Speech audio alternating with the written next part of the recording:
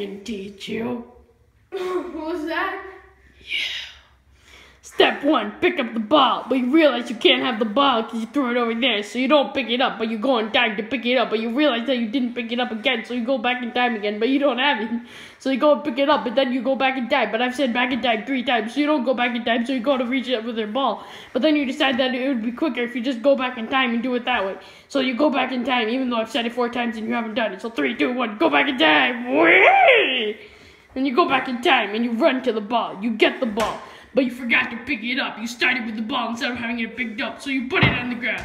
Then you go back in time. Whee! Then you realize that you have to pick up the ball. You're about to shoot when you realize you don't have a swaggy jacket, so it won't look cool. So you put the ball back down and go back in time. So then you get the swaggy jacket, but you realize that space-time quantum theorem isn't enough time to get a jacket on. So you lose the jacket, but you decide to go back in time because you just wasted 10 seconds of your life, so you go back. Whee! This time without the jacket. So you pick up the ball and you're about to shoot when you realize you don't have socks, even though you do have socks. I just messed up. So you go back in time because I just wasted 15 seconds of your life. Whee!